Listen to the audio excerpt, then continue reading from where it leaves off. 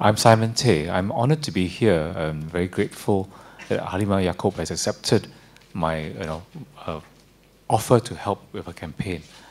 I think that not only is she automatically qualified by her experience and position as Speaker of Parliament, but more than that, she's so very well qualified in both her character and her values. I think her CV, her life experience speaks for itself.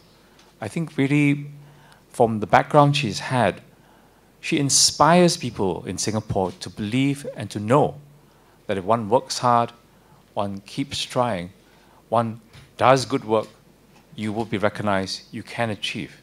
I think this is very important for all of Singapore today. To the many other stories you've been told, I just wish to add one more dimension. While Halimah Yacob is so well known at her care and hard work at the grassroots, in the union, in the heartlands of Singapore for the underprivileged, I have seen her at international conferences, and she mentioned I was briefly her teacher when she was doing her master's.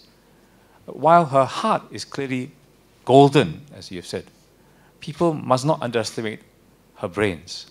She knows her issues very well. I would say when we went to the conference on labor rights so long ago, Madam Halimah, she stood her ground. She knows the areas. If there are differences, she will state her views.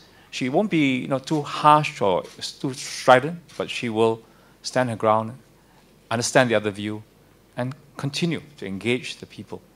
I think this is something that will stand her well as our president. She mentioned our president will be the head envoy of Singapore. My think tank and my own work, international issues, tells me she will have no problems holding up Singapore's symbol, Singapore's flag, at the very highest level.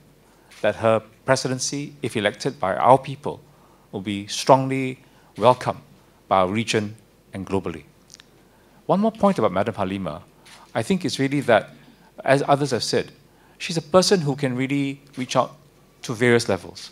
So again, I mentioned how she has been on the international stage. She's reached out not just to them intellectually, but also very personally.